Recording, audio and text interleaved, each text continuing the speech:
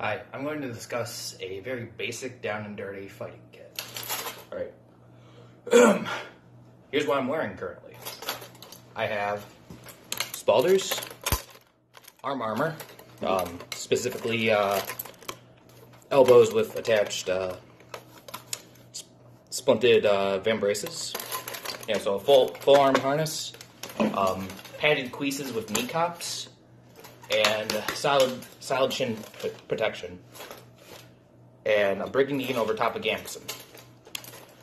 So this is just my very basic, boring kit that I wear when I just want to fight, and I usually wear a shirt of mail underneath. Sometimes I omit it because honestly, even though it's 14 pounds, it is an additional 14 pounds along with the 50 pounds of equipment I wear. So when I want to fight light, I dress like this. So on the ground here are gauntlets,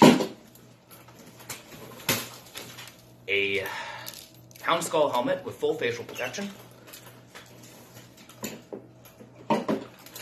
my falchion,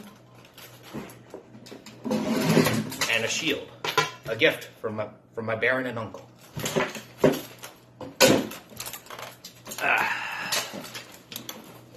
Okay. This combination here will see you through many fights.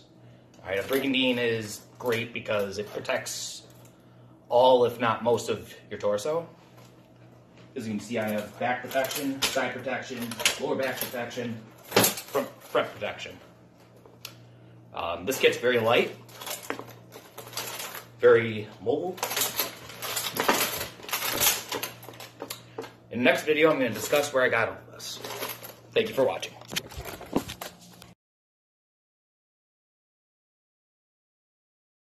Alright, I'm going to discuss where one can get armor.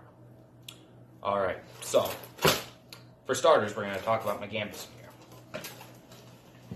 Alright, it's one layer of wool, sandwiched between 2 layers of canvas.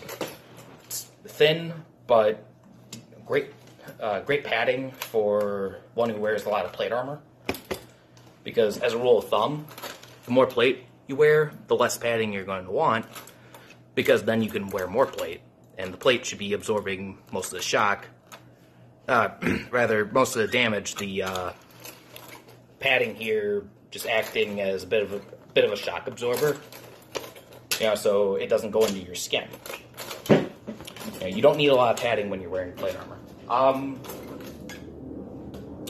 Let's see here. These cuisses here are a little more thickly padded because they are my main leg armor. I have a pair of splinted leg armor, but due to some problems, I usually wear these. So, the gambeson, the quilted cuisses, and the shin guards I got from Kult of Athena. They have many fine retailers. I would highly recommend them. The brigandine I made with a friend of mine, Keizer. He's an excellent craftsman. I learned a lot from him, and I plan to continue to work with him for a very long time. The arms and spalders I got from Stephanie Engel. She is a SCA armor, and also a great armor. The helmet I also got from Kult of Athena. Falchion, Kult of Athena. The shield, made by my uncle. These gauntlets I'm borrowing from my friend John. So yeah, he made these as well.